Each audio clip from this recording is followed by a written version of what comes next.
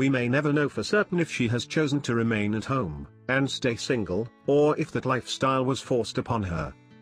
But whatever the case, Jana Duggar has very much earned the nickname of the Cinderella Duggar through the years.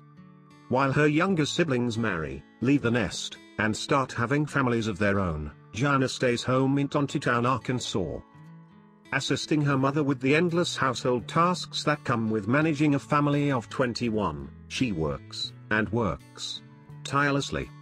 But is it just her sisters for whom Jana essentially remains on call 24/7? Or is that courtesy extended to her older brother Josh Duggars' family, as well? Recently, fans have questioned if Josh and Anna receive the same support from Jana that's enjoyed by the other Duggars. Obviously, Jana will almost certainly never answer any direct questions about her feelings toward her disgraced older brother. For one thing, Jana is close with Anna Duggar, Josh's wife. Duggar women aren't permitted to use social media until after they are engaged, but Jana makes frequent appearances on Anna's page. This is a fairly telling sign in and of itself. In the past 3 months, Anna has posted more photos of Jana than any of Jenna's biological sisters have.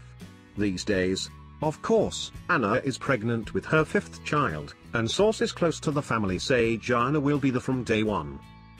How long can she be put upon without putting her own needs, her own life, first? Will she ever be a priority to anyone?